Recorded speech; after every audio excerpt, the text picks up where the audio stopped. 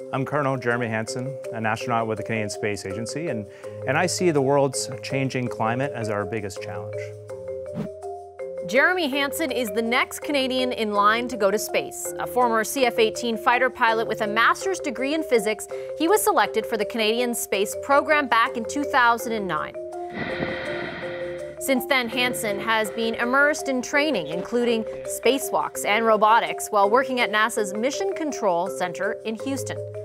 It's given him a unique perspective on Canada and the whole planet, which he says faces a shared challenge: climate change.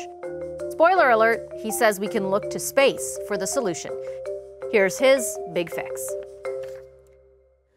Hi, Colonel Jeremy Hansen, how are you? I'm great. Thanks very much for doing this. So you identify climate change as the biggest problem Canada is facing. Why is that from your perspective?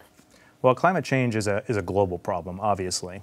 And it ultimately, when you kind of look forward at what climate change is going to do to our planet, and it's based on a general warming, it's going to affect the basic needs of all of us, for everybody. So you're talking about food, water, our health and safety, and basically it's going to challenge us to find ways for people to actively contribute to the solutions, and it's not going to be easy for us. I want to get into what the solution might be. The series is called The Big Fix, but before that, just can we delve in a bit more specifically into how you think Canada in particular is being impacted by this, why you think it's such a big problem in this country? I take the point, obviously it's global, but yeah. What are you seeing here in Canada? Yeah, well, it's interesting actually. So globally, we acknowledge that we see on average about a 1 degree temperature rise around the planet. But in northern latitudes, where we are in Canada, we actually see double that.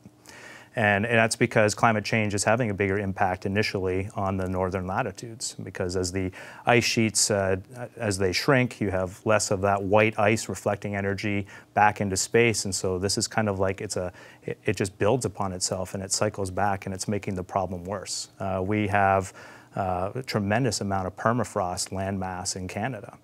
And the effects of that permafrost melting and the carbon that it could potentially release, it's not exactly understood yet, but we think that there's maybe twice as much carbon stored in the permafrost in the Arctic region as there is in all of the forest biomass around the planet.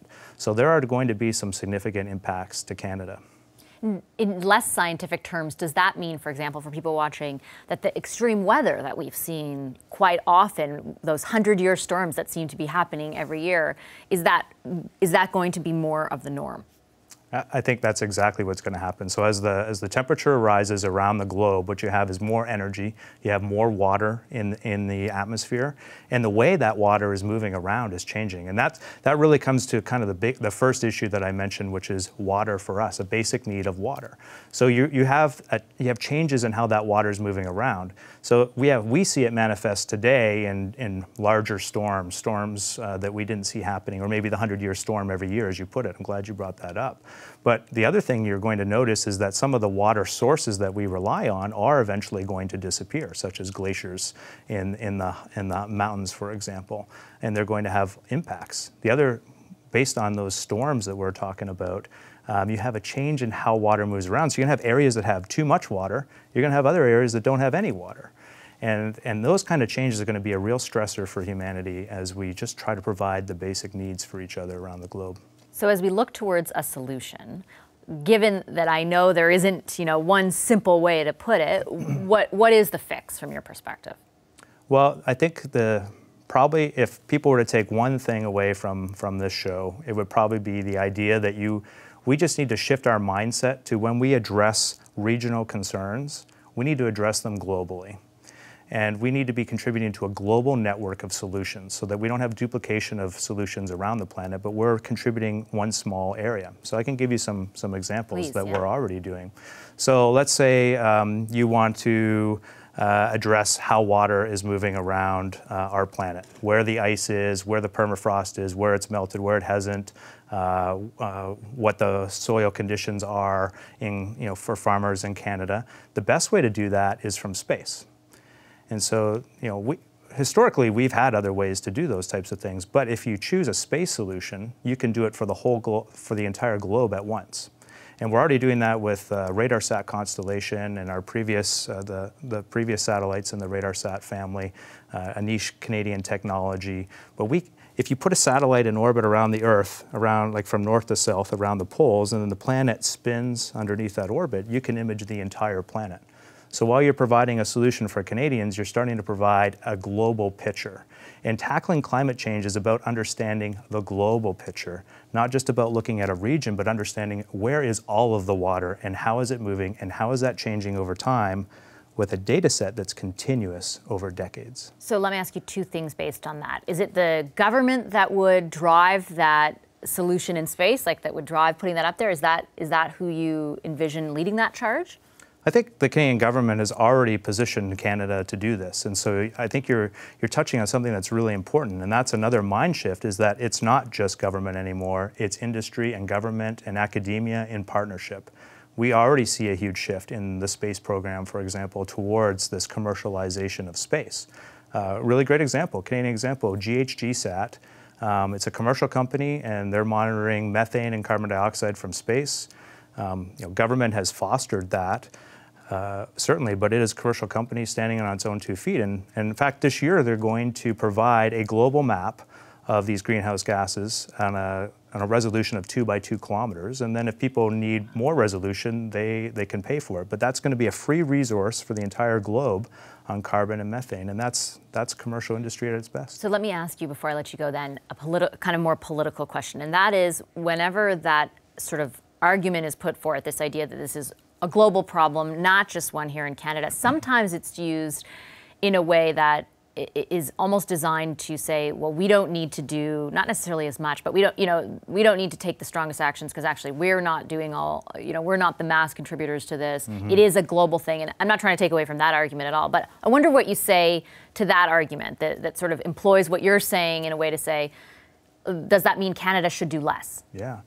No, and so that's, that coming back to that biggest takeaway. If you look at, you can further develop industries that are replacing existing services that we already use, but you can develop them in a way that you're doing it at a global scale. And so it's not actually costing you more money, you're just being intentional about how you design the solution. And so we're doing that all the time in space right now, and that's kind of our job at the Canadian Space Agency in partnership with other government departments, but is just to be part of the brain trust that's saying, yeah, you could bury more fiber in the ground, for example. But you could also look at enabling high bandwidth internet around the entire planet. Another project that we're already working on with a great Canadian company, Telesat, and they're going to be delivering internet from space. And we already do that from space, but delivering internet from low Earth orbit, which means you can have high bandwidth, high speed internet delivered from space everywhere around the world. And where that ties into is that enables the 7 billion people on the planet to work together to be unilaterally informed about the reality of what's happening to our planet. And that's how you get 7 billion people actually working towards a common goal. And so solutions like that are really, really important. Another, it also ties into replacing infrastructure. So like weather, for example, typically, or today, we rely on a lot of ground stations for understanding the weather, at least in the southern latitudes of Canada. But the Arctic is so important to the climate change puzzle, we can't afford to put weather stations all over the Arctic. But if we can learn to do it in space, from space, and use this global connectivity, then we can afford to not only solve our own weather challenges in southern and northern latitudes, but to contribute around the world. All right, I'll leave it there. Thank you, Colonel Hansen. Pleasure to have you here. It's my pleasure. Hi, I'm Vashi Capellos, host of Power in Politics. See more of our show by subscribing to the CBC News channel or click the link for another video.